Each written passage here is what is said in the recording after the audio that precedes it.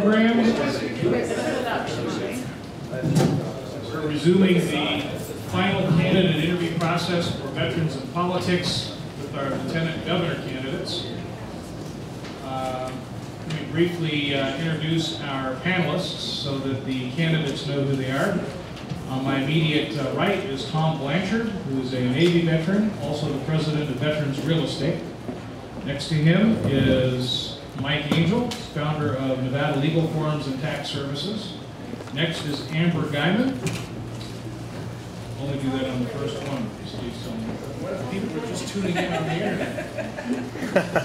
I'm already underway. Melissa Broadway, political consultant. We also have Jay Giraldi, there he is, and we also Rowena Griffin, who's the founder of the Shine Family Foundation. The next bank of panelists is Dr. Danielle Dubray, Michael Mazur is a local attorney, Dr. Jasmine Brooks, both a medical doctor and an attorney in Nevada, Brian Bashow, and Officer John Shute Jr. from Metro.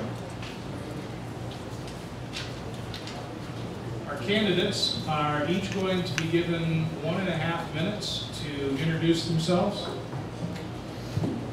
We will be adhering to our pretty strict schedule. As you'll hear, it is pretty strict.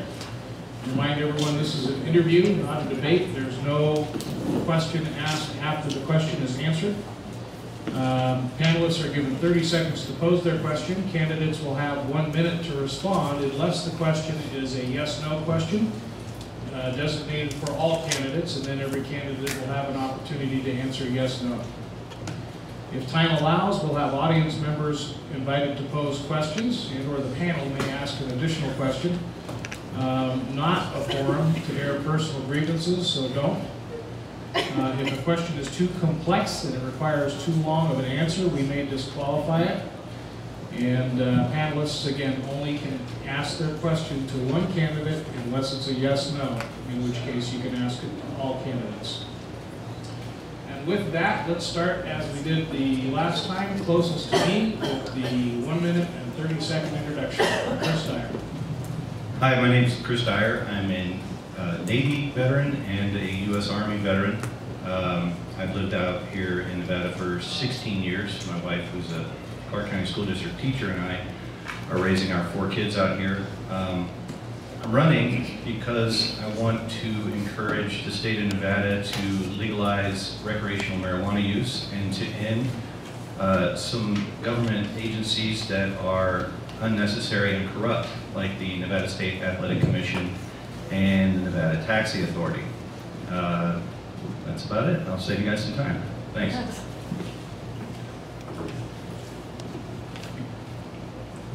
Okay, we're ready, Bob? Please. My name is Mike Lowden. I'm a military brat, U.S. Air Force, England, raised by a single mom of 5 children. I attended local high school, junior high school, and elementary school here in North Las Vegas. We've been in the area about 50 years. My big interest and concerns, and the reason I'm running is I feel like we've got inferior leadership, and we need to make some significant changes in that area. And I believe I'm the person to do that. Thank you.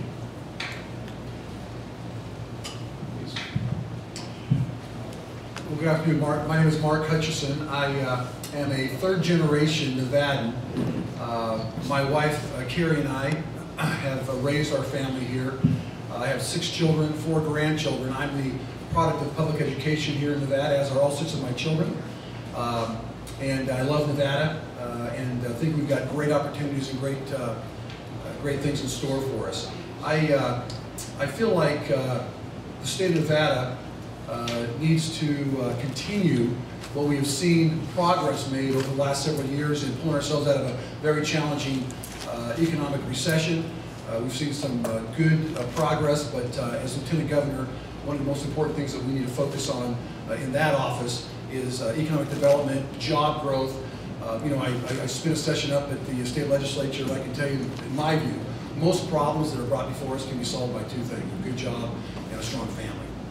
And that's what we ought to be, sort of our overall macro view of life ought to be. Strengthening families, strengthening job opportunities, giving our people in the state of Nevada opportunities that I had when I grew up here, and that we want our children to have and our grandchildren to have. I also think we're in an era when the states need to really assert their sovereignty. The federal government, in my view, is out of control. The federal government, in my view, controls far too much of our land.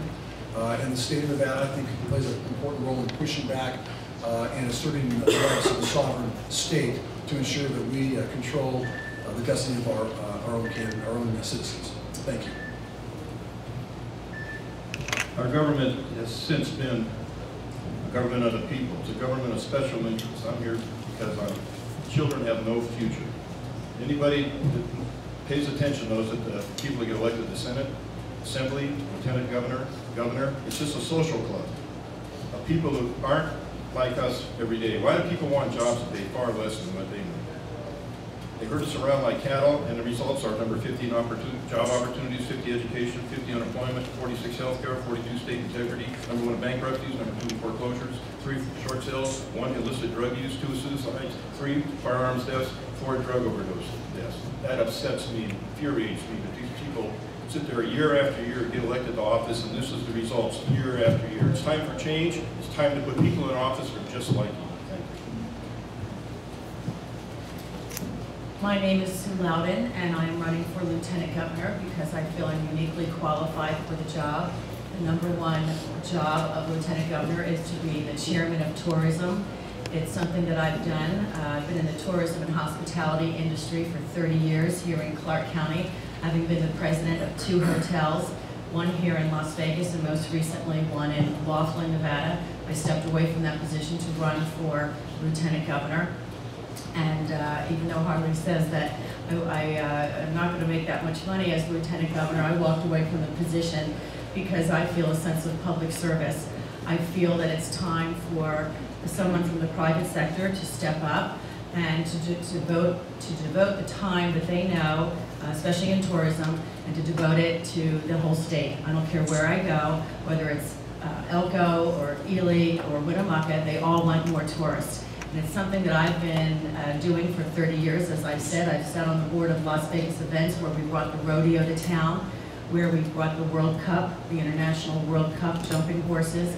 Most recently brought the Miss America pageant, a nationally televised program here. These are things that need to be done statewide. I look at cowboy poetry, for instance, and I think that that should be an A&E special. That should be something on television. That's what the Lieutenant Governor would do. I came here in 1978 for a job. I'm frustrated that our children don't have the job opportunities that I had when I came here, and that my husband came here for a job as well. I'm a proud member of the Catholic War Veterans. I've been accepted in that group because of my time with the USO. I served in Vietnam with the USO and bases around the world. And when I was a state senator, I introduced the bill for your license plates. If any of you have veterans license plate, Time's up. it's because of my bill. Okay, our first panelist question is going to be asked by Tom Blanchard, who is a Navy veteran and president of Veterans Real Estate. Tom? How you guys all doing? Yeah, great. This question's for Mark. I wanted to help clear up some of the commercials that we started to see. Can you explain to us what happened with fighting for Obamacare and going to the Supreme Court and then having to turn around and then vote for the Silver State Exchange and why that all happened? In a minute. I got a minute to do that. Well, first off, it's inaccurate to say that I voted for Obamacare.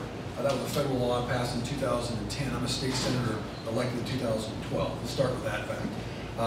I answered the call of 2 different Republican governors, fought Obamacare all the way to the U.S. Supreme Court on my own dime.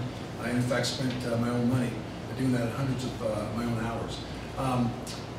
There have been some who have suggested that I somehow voted for Obamacare. It's completely false. It's inaccurate. It's wrong. Let's start with the fact that the Silver State Exchange was created in 2011 before I even went to the legislature. By the way, every Republican in the House voted for the Silver State Exchange. My opponent has pointed out a couple of votes. One, we gave a tax break to businesses that had to comply with the ACA. I think it's a good thing to give a tax break to businesses that comply with the ACA. That's hardly supporting Obamacare. So it's when you vote to have facilitators included with the Silver State Exchange, You know, every single Republican voted for that. We voted to control our health care in Nevada. So it's completely inaccurate to say that I voted for Oklahoma again. Thank you. Okay, our second question is going to be posed by Mike Angel, founder of Nevada Legal Forms and Tax Services. This is a yes/no question. Do you support the union-backed tax on businesses? No. No. No. Saying the margin tax? Yeah. I support it. No, I do not support it. Thank you all very much. Our next question is going to be posed by Amber Guyman, Yeah, I'm a paralegal. paralegal and There you go. parent. Paralegal. I needed that. And- Thank you, Amber. And I'm a parent, and I'm also a military spouse, so there you go.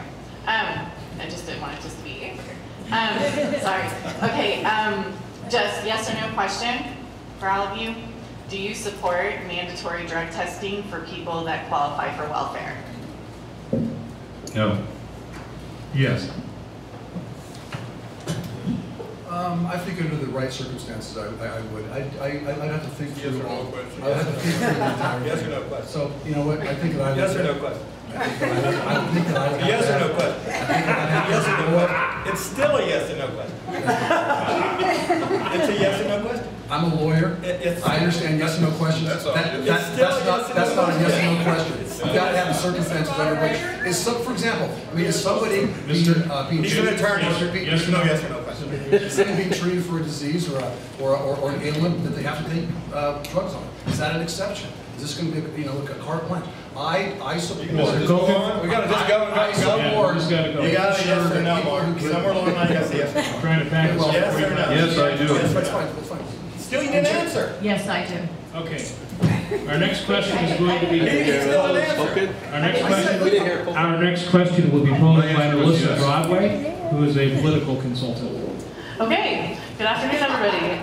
My question is for Mrs. Lowden. I was wondering if you are pro-school choice, and everyone talks about being school choice, but if so, how does it actually become something that can be implemented and accessible to everyone that is actually a Nevada citizen? I think we need to focus on.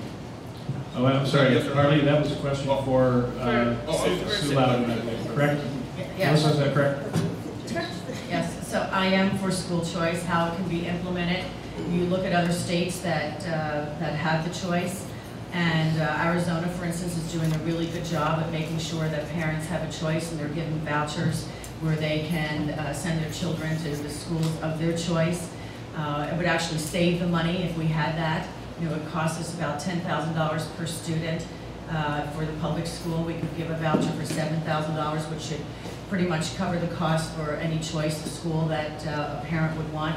I'm a big proponent of charter schools. I just went to the opening of the outstanding Founders Academy, thank you. And that there were hundreds of parents and children lined up to sign up because they're so hungry to have choices here in Nevada. I would be a huge proponent and do whatever it took. Of course, the job of Lieutenant Governor has nothing really to do with choice, but I'd be an advocate for that. If there was ever a vote where there was a tie vote, that's one of the times you would vote, and I would vote for choice in every way. The next question will be posed by Jay Giraldi, who is a Marine veteran. I guess this would be a yes or no question for you as well. You didn't learn from me. This is concerning the Common Core. There was an article actually today in World Daily that there are teachers actually starting to strike against the Common Core. And teachers in New York High School has fired a shot across the bow. The concept of the Common Core this Thursday actually. It's Prospect Heights High School. We're saying enough is enough. They want an opt-out movement. Would you be for or against an opt-out movement? For it. I'm against the Common Core like Indiana. I'm against the Common Core to the extent that it requires a top-down management of our school system. I think it's a 10th Amendment issue, it's a local issue. His question was, are we for opting out, though? Yeah. I just want to make sure clear that I'm for opting out. I'm yeah. not for Common Core. Yeah, for opting out. Yes. Sure, I am in favor of the state and local governments controlling our education system, so we got to go opt in or opt out of any of those provisions. For opting out. For opting out? And I'm for opting out, and I've signed the petition to say so. Okay, I think that was all of our candidates agreeing that they support opting out. No, I think, Mark, are you opting out? He didn't answer yet. Oh, sure, I said I completely support our local school system being able to opt in or opt out. So if you want to opt out, or the local school system want to do that, I can leave in complete control at the local level for schools. That's a You might very have to local go issue. back to the other side of the Mississippi to find somebody like us. I'm not sure. Our next question is going to be posed by Rowena Crichton. She's the founder for the Shane Family Foundation. This question is for Mark Hutchison. Yes.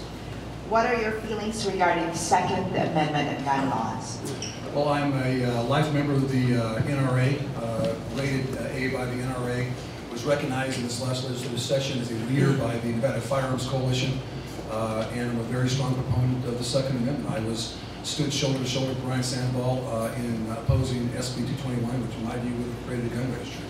So I'm about as a strong supporter of the Second Amendment rights as anybody can be. Thank you. Our next question will be posed by Dr. Danielle Duprat. Yeah, we'll try a yes or no question. I'm a holistic health doctor. Yes or no to make Nevada a freedom zone for natural health medical tourism? Yes. Yes. Yes. Yes. Yes, I think it'd be a great new industry.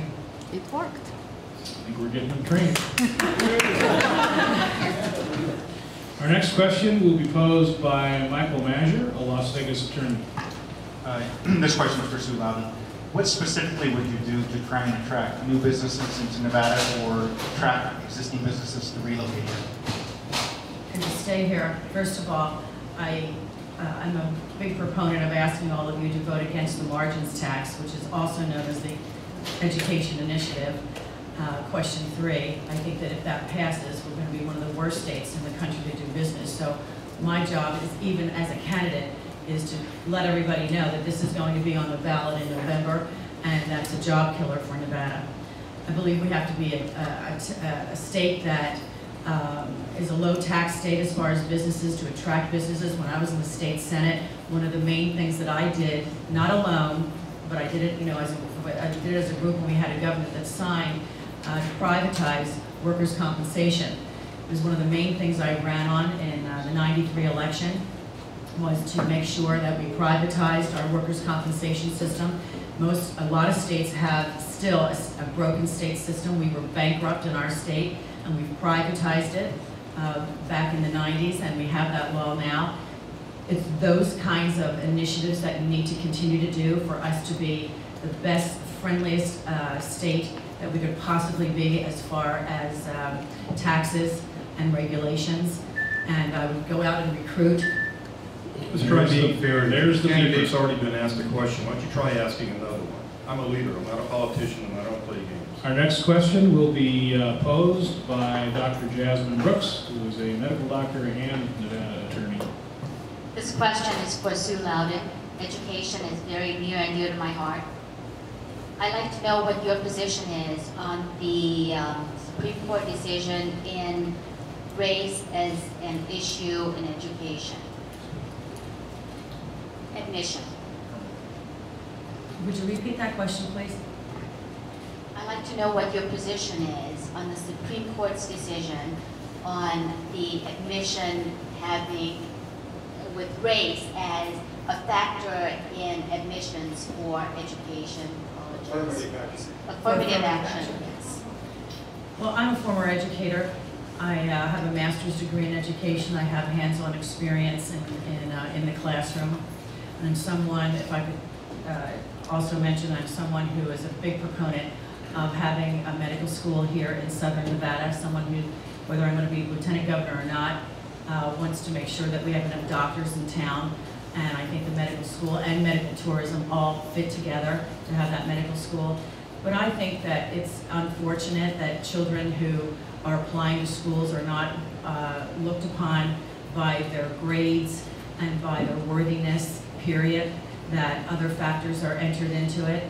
And I was a proponent of the young woman who stepped forward to say that she felt that she was discriminated upon when she didn't get into school. I hope that answers your question.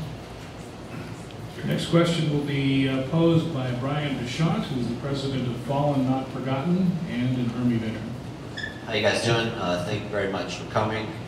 This is for everybody, just yes or no. I understand times are tough and it's difficult to find a job, but do you think unemployment should last 2 years long? Mr. Dyer, you go first, please. No. Should be in the operative word, but it will, yes. Unemployment compensation insurance should not last 2 years. Yes. It should not. Our next question will be posed by Officer John Schultz, Jr. Officer Schultz. Again, a yes/no question regarding a bill that should be hitting the legislature. And do you support a fully trained person, individual citizen, with a CCW to carry their firearm on Nevada University campuses, whether they're student or professor? I would support open carry. Yes. I support campus carry, yes. Yes. Yes. And our 12th question is going to be posed by Karen Steelman, who is the Auxiliary Director of Veterans and Politics. Hello, everybody, and thank you for joining us here today. I would like to know from each of you, simply yes or no, do you support Agenda 21? Start with Ms. Sue Lowden. I support that we are. Yes or no question? Yeah. Yes. No. Yes. No. No. Thank you. Okay.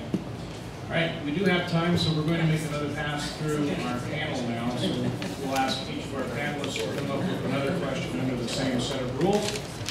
And reset this process with Tom Blanchard, Navy veteran, president of the Veterans Real Estate. All right, this is all for all you guys. Name one strength that makes you the best candidate.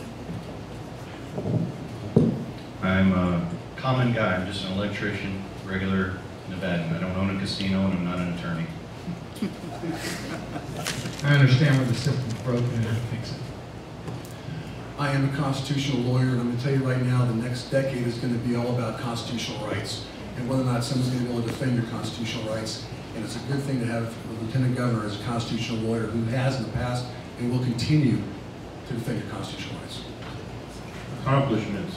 I'm a great consensus builder. I'm the chairman of the Prometown Board, and I get things done. I want to talk about it. I have the experience to be the chairman of tourism, which is the job of Lieutenant Governor. I had the experience to sit on the Board of Economic Development, having developed companies, made payroll, employed thousands of people.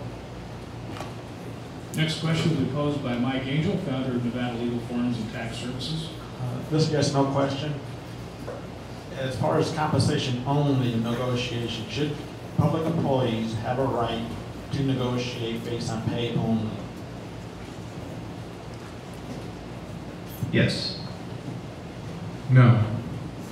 They have it right now, and yes, they do have that right. And they should continue. Sure, they should continue to have that right, sure. Yes. If I understand your question right, are you asking public employees, do they have a right to ask for their raises?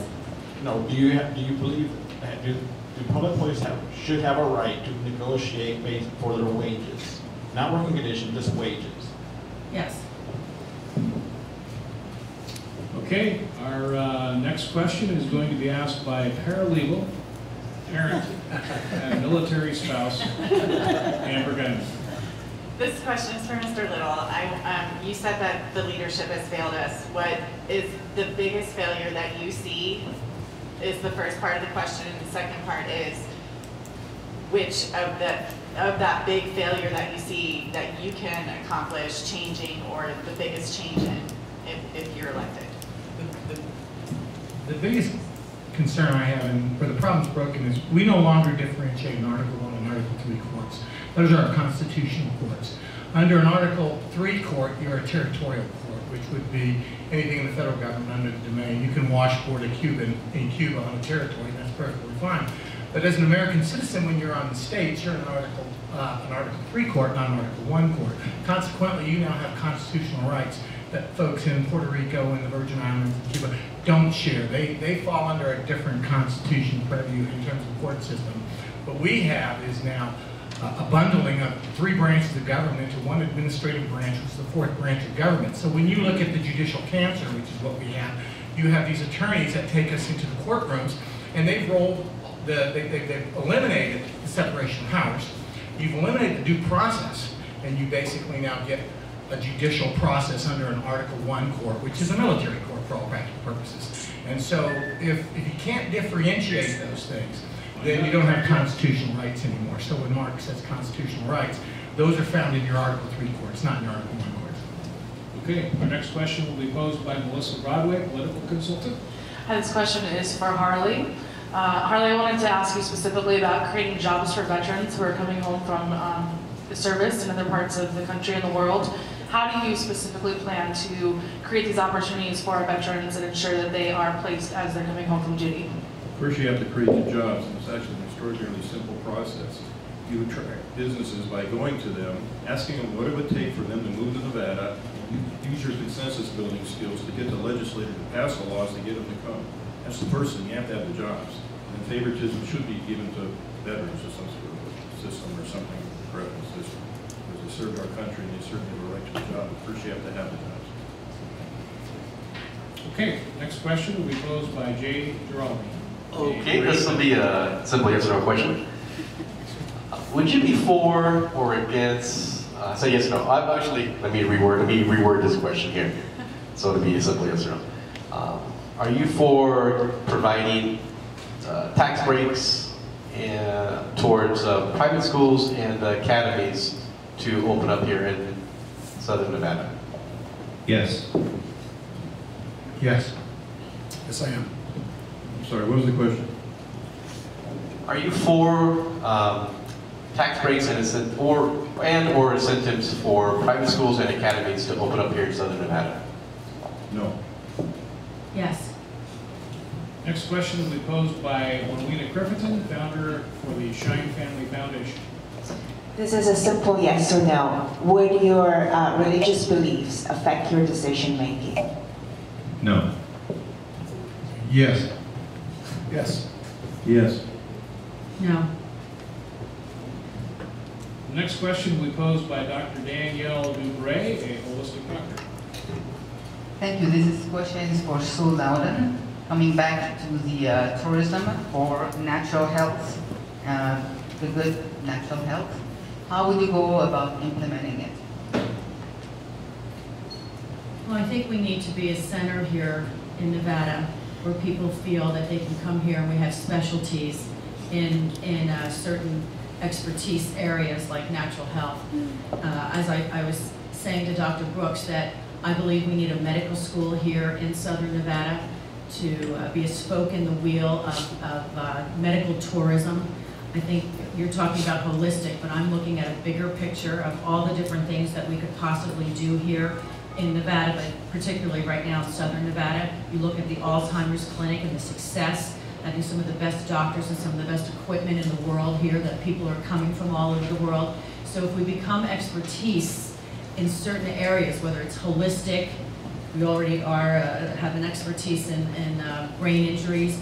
If we could pick out 5 or 6 areas of expertise, we could be an area where people want to come. We know they already want to come here because we have the great hotels and restaurants and the things that attract people to come here. Okay, the healthiest fellow in the room, sitting between 2 doctors, Michael Mazur, will pose our next question. Thank you. Part of the duties of the Lieutenant Governor is the Vice Chairman of the State Board of Transportation. Yes or no, would you oppose a per-mile tax on vehicles? I would oppose it. Opposed. Yes, I oppose that. Opposed. Opposed. Well, our next question will be posed by Dr. Jasmine Brooks. This question is for Sue Lowden. How do you plan to attract international business to the state of Nevada given China and Vietnam is projected to be the economic tiger of the world? Well, it depends on which business you're talking about. I know that Bollywood, for instance, is looking at Las Vegas as a second location, not to relocate from India, but to come here and be a second location. I would very much like to work with Carolyn Goodman, who approached me on this already and said that we are looking and courting the Bollywood people, not to be confused with Dollywood. I said this somewhere else and someone thought I said Dollywood, meaning Nashville. I'm talking about the film industry in India coming here. So it just depends on the industry that you're talking about, but certainly that industry would be a big hit here, not only in Las Vegas, but throughout Nevada. I'd love to shepherd the film industry through our state and show them the beauty of the Sierras and the cowboy country of Elko. And you don't even need to go to Afghanistan or Iraq to film a war movie. Just go to Hawthorne, where it has the same terrain. Time up. Next question will be posed by Brian Bashad, an Army veteran. Yes, this is for everybody again. This is for everybody again, and just yes or no. Ms. Lowden, you can go first. Do you think illegal immigration is drastically affecting Nevada right now? Yes. You said illegal immigration? Yes. Yes. Yes, it is. Yes. Drastically, no. Our next question will be posed by Officer John Shute Jr. from Metro. This question is for Mark Hutchison. I'm just wondering, it seems like a lot of local politicians, especially down here in Southern Nevada, think the answer to our economic woes is more and more bars, legalizing marijuana, and they're doing this at the cost of not caring about the individuals that are being hurt and addicted in Southern Nevada. What is your opinion on that? Well, I'm completely against the legalization of marijuana for recreational purposes. I don't think that that benefits society. I was a supporter of the medical marijuana because it's a constitutional right. Nevada's voted for that, and within our Constitution now is the right for medical marijuana, but recreational marijuana or other illicit drug use is not going to be something that I would support. And I would in general, support the drug testing of welfare recipients unless there's a prescription and a valid doctor's care involved. And that's what I was trying to say a little bit inartfully last time. I'm concerned about veterans and others who are under a doctor's care and then somehow be disqualified for government benefits. As long as we can take care of that, I'd be in favor of testing for welfare benefits. Thank you. Thank you for the response. And another question now from Karen Steelman, the Auxiliary Director of Veterans and Politics.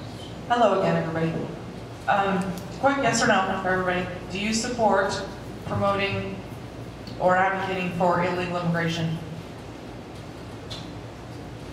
No. Can you please repeat it? I'm sorry. Do you support illegal immigration in any way? No. No. No. No. Thank you. All right, we have time for one more round of questions from the panelists, unless, Karen, we want to take questions from the audience. What would you prefer if we do this? There's something in the audience who wants to. Anybody in the audience would like to ask a question, why don't you approach the back side of our cameraman there? And in the meantime, I'm going to take the initial question from, that's somebody. All right, please say your name, sir. Hello, my name is Tom Jones. I'm the Clark County Chairman of the Independent American Party. And I wanted to ask Mark Hutchison, you indicated that you voted for the Silver State Exchange in order to give the state control, but it seems to me that with the federal government spending over $2 million on it for a couple years, and then the state having to be responsible for that, with the sad failure of it so far, haven't you put the state in a serious condition financially? Thank you for the question, Tom. I didn't vote for the Silver State Exchange. That was a legislation that was passed in 2011 before I ever got to the legislature. So I did not vote for it. Every legislature in the building did, though, as did Brian Sandoval signed that. And the reason they did that, at least what they said and articulated, is that you could either do one of two things when Obamacare passed, and then was held by the U.S. Supreme Court. Either Nevadans could control the provisions of that law, or the federal government was going to do it. In 2011, Nevada chose to implement the law. Now, has it been pretty? Absolutely not. Why? Because the law is ill-conceived. The law is misinformed and misdirected. So I think you're seeing the effects of that law now sort of come crumbling down. But still, overall, my philosophy is let's have Nevadans control that process. It's a bad process. Let's have Nevadans control the process, or the federal government's going to do it. Those are the two options. If anybody tells you otherwise, they don't know what they're talking about and they don't understand the law. So those are the two choices. The best thing to do is to exercise our 10th Amendment rights and to control it at the state level. Thank you for the response. I'd like to remind our guest questioners that you're limited to 30 seconds on the question. Complex questions get thrown out, and if you want a yes/no response, you may ask all candidates. Otherwise, direct the question to one candidate only. Quick question. Sue Lowden, can't say your name. Eddie Hamilton Henderson, Sue Lowden, and Mark Hutchison. What do you think about the role of the militia in the cattle battle in Bunkerville, Nevada? Yeah, let's give all 5 candidates an opportunity to respond. Karen, you agree? Yeah. In a minute each. Just to be clear, what do I think of the role of the militia? Do you think the militia, consisting of combat veterans of Afghanistan, Purple Hearts from the Pakistan War, do they have a role there to defend the Constitution? I know that it's a very passionate issue and that everybody has a right to carry an arm and to defend what they believe in. So as far as that's concerned, I believe that everybody has the right to do what they have to do and they believe in. But I'm happy that there was no real military action there and that it was resolved, at least temporarily, in a peaceful way. I know the last thing that I would want to see is for guns to be cocked ready and shot. That would be horrible.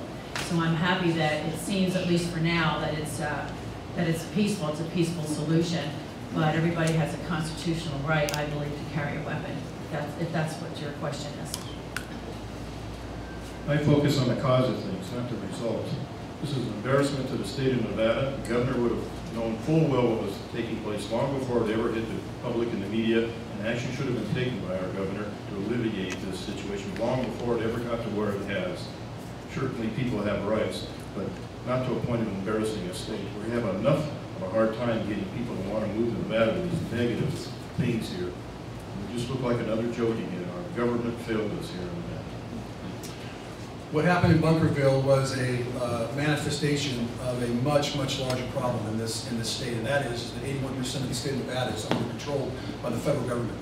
If that had been county-controlled land, if that had been state-controlled land, you never ever would have got to that level of challenge that we saw out there. So, as Lieutenant Governor, I am committed to leading the charge and involved now in leading the charge of getting the federal government to transfer public lands to the states, where the states can better manage them, dispose of them, and use them to the benefit of the citizens. And we wouldn't have those kind of confrontations to begin with. Mark gets it half right. It's a manifestation of what America in whole is feeling right now. It's disfranchised from your rights, and it's frustration. So you've got a tip of an iceberg. Believe me, that's just a handful of people in America that are moving away from the two-party system. They feel like they've been disfranchised. They no longer have a voice in America. And they're resorting to the worst of the worst, which is basically anarchy. And if we don't get back our rights and we don't open up opportunities to have your grievances heard, and you have an oppressive government like we're having, an expanding government, this is going to be common. This isn't going to be an exception.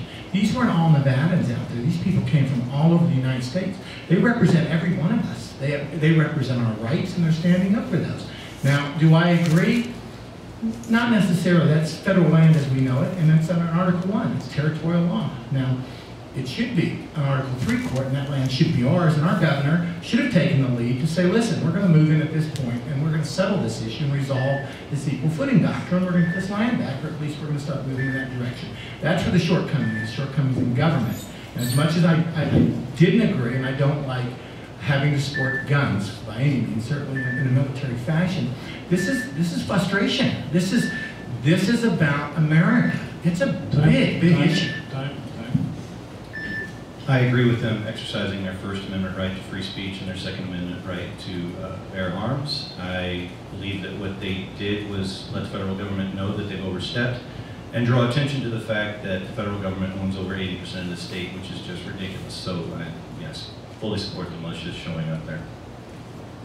Okay, we will have time for one more question. We have a member of the audience ready to go. Please state your name. Hi, this is Yvonne. I have a question about voting. Do you believe that the electronic voting machines in the state of Nevada are reliable for the next election that you're going to be part of? For everybody, yes. 60 seconds per response. Okay, I believe they're reliable. Never heard of any problems with our election machines here. They print out a printed ballot that you can see as you're finishing voting. So I believe ours are reliable. As reliable as any technology is. Yeah, I've seen no evidence to suggest that they're not reliable. I think we need to be vigilant in protecting our right to vote and make sure that the integrity is maintained. But the voting machines so far have performed properly. This, as far as we know, there hasn't been any report or study to show otherwise. I've read extensively on the subject and read a book about it. It does happen. The machines are rigged, and it's very hard to find out. It takes specialists to be able to look at the machines and find out. The short of it is, we're in an electronic age, but I don't quite trust those machines. I've heard no evidence to assume that they're unreliable. I would think that they're reliable.